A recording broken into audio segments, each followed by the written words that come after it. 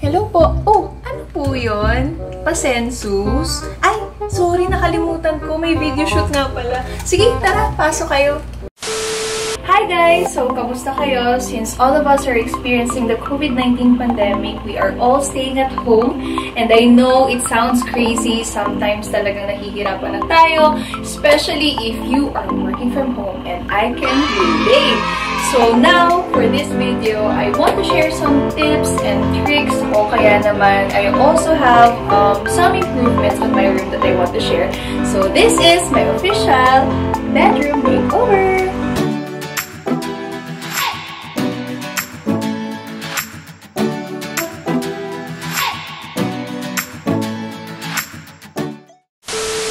Of course, sa makeover na to, I know na hindi ako nag-iisa because I have my good friend, the interior designer and the expert, Carl Dioso, to help me make over my room. Kasi pag ikaw lang talaga sa sarili mo yung nag-aayos, ang hirap. Hindi mo alam kung anong bibilihin mo.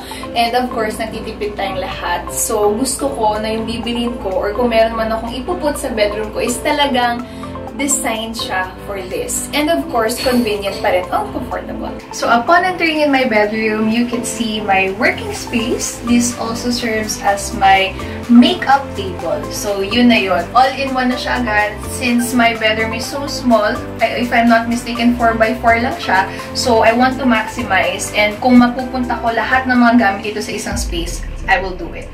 So, I bought these acrylic organizers from online.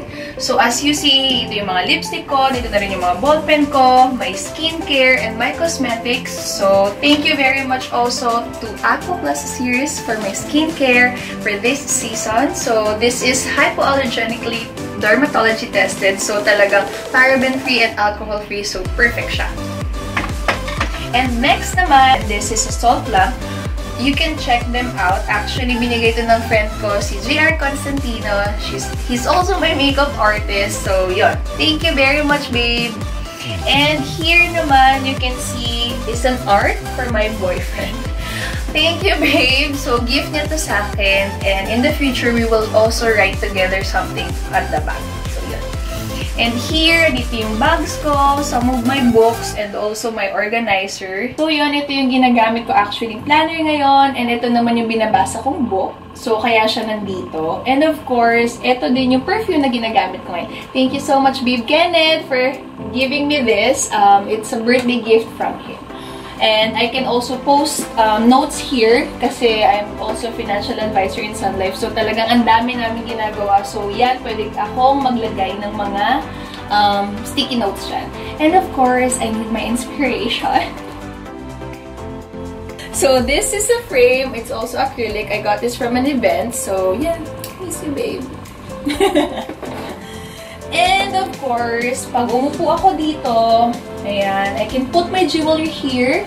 I also have candles here. So, later, pag kunwari gabi na, and also pag umaga, any time of the day actually, if I just want a clean air, or kaya naman talagang I want to smell something nice, I light this candle from Oil Ganka.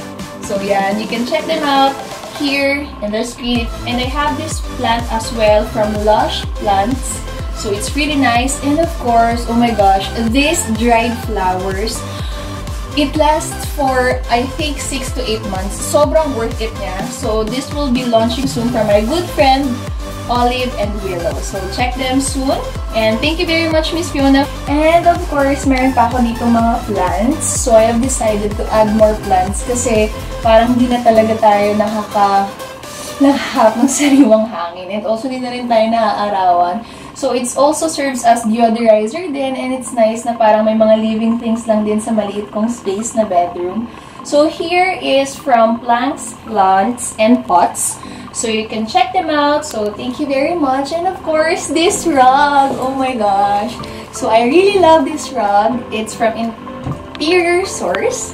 And it's from India. So, as you see, it complements my bedroom because I wanted a vibe of silver, gold, and black. And also white. So, sabi ko kay Carl, hindi ko alam kung paano mo mako-conceptualize yun, but babe, yun yung gusto ko. So, I'm glad na ito yung pinili niya for me and I'm so happy. And guys, yung quality, it's so good. Ibang klase talaga siya. Hindi mo siya mabibili sa mall. So, yun, you can check them out. And syempre, dapat hindi lang maganda dito sa baba, kundi dapat syempre sa taas din. And very important din ang ilaw. So, I got this from lucendi.ph. So, thank you very much. At first, I was really hesitant na kunin yung black. So, sabi ni Carl na talaga, no babe, this is gonna be beautiful. And talagang na-picture out niya na ng maganda. Ako, hindi ko kasi ma-imagine yun as a normal person. But of course, as an interior designer, yun talaga yung expertise nila. So, thank you very much, babe. And of course, you can check them out. And maybe you can comment down below kung meron din kayong mga suggestions o kaya naman questions regarding your bedroom makeover. And we are here to help you, especially Carl. Let's go! And of course, ito yung window ko. Tapos here is my curtain. Pinalitan ni Carl yan. Ginawa niya silver. And it complements my cabinet. So ito, dito na talaga to. Hindi namin ito binili. And guys, tignan nyo rin itong switch ko. Nilagyan din nila ng wallpaper. So, parang buo talaga siya. So, this is from Neo Mori Wallpapers. They have over thousands of designs that you can choose from. And it's shipped abroad pa. So, guys, ang galing. Kasi sobrang, I think 1 week ko lang siyang hinintay. So, andito na super bilis. Even with pandemic, you can change your wallpaper. And all you need is just a sticker to turn your bedroom into this beautiful spot. And of course, pinalitan din ni Carl yung bed sheets ko into white linens. We also have here, of course, I have 4 pillows. So, meron akong white, 2 na cotton, and 2 satin na black. So, actually, first time ko lang mag-satin na pillow. So, I didn't know na sobrang comfy niya pala. And of course, this throw pillow na binili din ni Carl. So, I don't know kung saan ito binili ni Carl. Mamaya, tanungin natin. And last but not the least, of course, I have this table na whenever I am trying to finish something or kaya naman gusto ko magbasa or have my coffee within the day, so pwedeng ito yung gagamitin ko. We also have here flowers again from Olive Willow and of course candles from Organica, and I can have my coffee here and of course read. And this table is I got from Modern Day Essentials from my good friend also Winra. So yun, you can check them out. And guys, this is a lifesaver. So gusto ko na matutulog agad.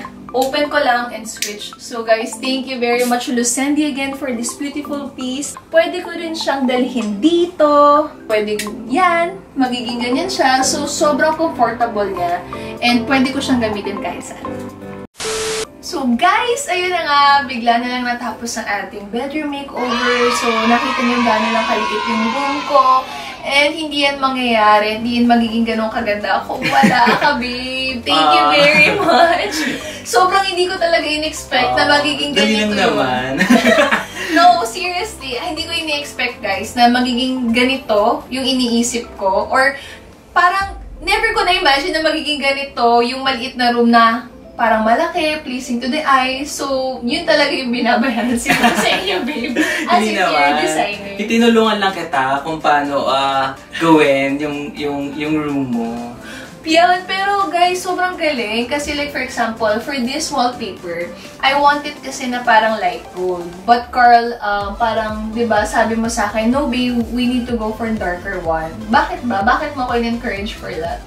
Actually, yung design brief mo sa akin, yung first thing na pumasok ako dito sa room, medyo mali yung configuration or mali yung placement ng furniture. Kasi at first, yung bed niya nakalagay malapit dun sa window. Yeah. Tapos sabi ko, why not i-extend natin? Ipasok natin siya dun sa may concave banda. And then yung closet, ilagay natin dun sa window part. Yes, actually, kasi hindi ko na maalala eh. Gusto ko kasi mas flowy and then mas malaki yung room mo tignan. Yes, kasi ito, yung cabinet ko before andito, tapos itong bed andyan. So, pagkagising ko parang okay, ito na agad, new work, new day. So, ang hirap niya i-organize, it's because naka-fix na ako na ganun ko lang siya i-organize. But then again, Carl encouraged me na put your bed here para at least may working space ako dyan. So, true enough nga na pag nagla-live ako, pag nagbi-video, I can, you know, put a ring light here and then there. So, yun. Sobrang adjustable. So, babe, that's it. Ang galing. So, give us a background naman about yourself. What inspires you to be an interior designer? Or paano ka napunta sa ganitong career? Kasi for me, ang hirap eh. Hindi talaga ako yung parang aesthetically na beautiful na naiisip ko yung mga papalagay yung books na ganito. Ang hirap. So, ako kasi, nung bata pa ako, mahilig na talaga ako sa art. And then, may nagsuggest sa akin yung counselor ko na why not try interior design. Pero my parents, gusto talaga is architecture. Architecture, kasi parang di ko bet yung architecture. Parang hindi bagay sa akin. Parang hindi ano bagay naman. sa personality. Oo, kasi ever since talaga mahilig ako sa art. Yeah. Yun. Ay, arte kasi tayo.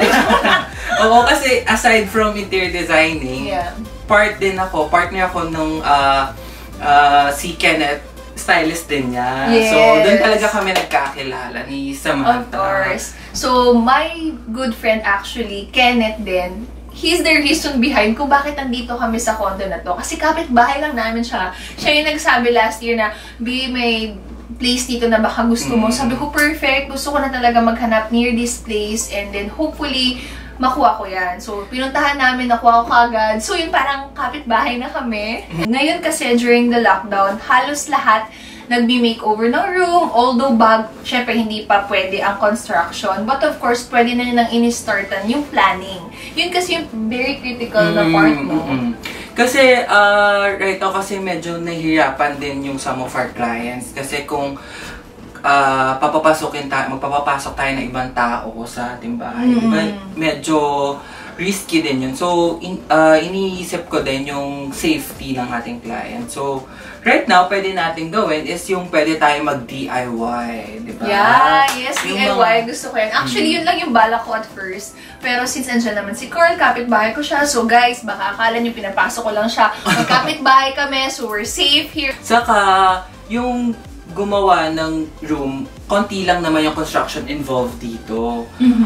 Bali installation lang ng wallpaper, and then some of drilling works lang. Tapos yun, yung the rest is kami na yun. Yes, actually wala tayong talagang parang binuhat, walang major makeover eh. Siguro itong wallpaper dinikit lang, but of course meron siyang way how to dikit it, diba? So babe, ikaw ba as interior designer, nahirapan ka bang i-makeover tong room? Aminin mo na. Hindi kasi naman. Kasi lang eh, di ba? Hindi naman. Kasi, alam ko may vision ka na eh. So, in-interpret ko lang naman. So, ayun naman talaga yung pinaka-role ng interior designer is to help our client na kung ano yung naisip nila or gusto nilang gawin is gagawin din namin na functionally and aesthetically pleasing. And babe, of course, can you give us tips for our viewers na I'm sure lahat tayo nag-stay at home and gusto rin nila magkaroon ng makeover like this kahit simple lang yung space? Yun, bibigyan ko kayo ng 3 tips. Number 1 is don't be afraid of patterns and colors. Kasi dito sa space namin, medyo hesitant si Sam na maglagay ng wallpaper at first. Yes. Kasi sabi niya hindi ba siya too much or baka magmukhang maliit lalo. Yung bedroom ko. Yeah, kasi white yung wall paint ko. Tapos ang thinking ko, sabi ko, B, baka mamaya naman mag-super small tignan. Kasi I thought, di ba, white pang palaki. Pero sabi mo, it's gonna be an accent wall. And before, it should be light gold. Pero pinush niya ako na mag-dark. And I'm very happy kasi, ano ba yung reason mo behind this, B? Na parang dark? Kasi gusto ko magkaroon siya ng depth and accent dun sa bedroom. Kasi yung pinaka-highlight is yung bed. So ko sana magkaroon ng wallpaper dun sa bed. Which is ito na. Yan, para at least pag nagla-live ka, nakikita siya, ganyan. Perfect. Tapos, tip number 2, analyze your space. Importante yon kasi doon pwede mong i-reconfigure or i-rearrange yung furniture pieces mo kung saan siya babagay. And then, gusto kasi natin, lalo na ngayon, is condo living, mas lalong lumiliit and then mas tighter yung mga spaces. And then, gusto natin kada space na provided is ma-maximize natin sila. So, Yes, yun. that's very good. And of course, last, ano bang gusto mo pang tip? Have a budget. Hindi yan na gaano kalaki o gaano kaliit. It's about right selection of finishes, selection of furniture, and then, yun. Kasi, lahat naman medyo tight ang budget ngayon. Yes. Kasi pandemic. Totoo. Kasi ako, sinabi ko, babe, ito lang yung budget ko. Kaya ba yan? Sabi niya, kaya yan. So parang ako, true ba? Kasi parang nagre-research ako on my own online. Ang mahal. So sabi ko, parang hindi ko alam kung kakayanin. But true enough, meron talagang mga brands which we also mentioned earlier, diba? Na talagang yun yung expertise nila and talagang for the lifetime, magagamit mo na siya. So, that's very good. Kasi investment din siya eh. Yes, Oo, exactly. kasi at the end of the day, ikaw pa rin yung gagamit ng room. So, why not spend on it? Diba? Yeah. Kasi if I can buy online, tapos hindi rin siya super worth it, tapos kunwari weeks ko lang siya magagamit, nag-waste lang ako ng money. Yes. But kaya din tinap ko din si Carl because he's an expert and he knows where to buy good items. So, yun yung thumbs up for me of having an interior designer and of course, a friend. Yun. Kung may mga questions kayo or concern dun sa bedroom nyo or your space, your personal space, you can comment down below and then sasagutin natin yan. Yes! And guys, that concludes our video for today. Thank you very much, babe, for helping me. And guys, you can follow me on my Instagram and Facebook at Samantha Bernardo. And you? You can follow my Instagram, designed by Carl D, and also my Facebook page, Interior Design by Carl D also. Yay! Thank Thank you, you guys!